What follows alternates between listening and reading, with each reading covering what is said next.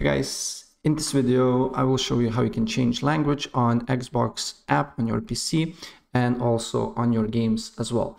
So the first thing what you need to do here, you need to open up app, and then you need to make sure that the game that you want to change language is supporting that particular language. So you need to go to the game, for example Starfield, then on the more tab here it should be supported languages, and then here it should see all the languages that is supported, like French, German, Italian, Japanese, Polish, Portuguese, and more.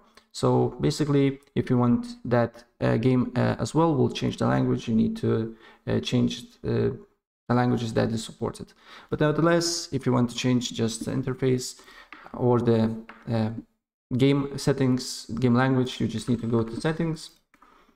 Then you need to go to time and language, then you need to select language and region, and then on the preferred languages you should see only one or maybe few that you got. But if you don't see your language here, what you need to do here is on preferred languages you need to add a language.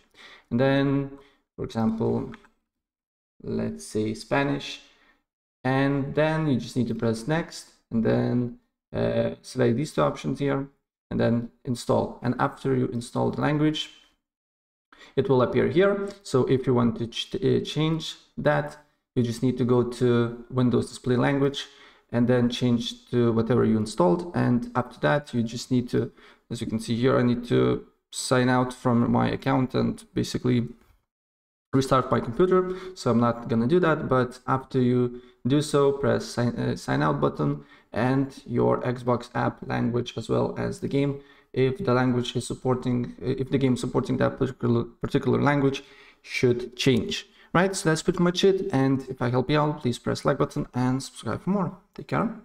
Bye.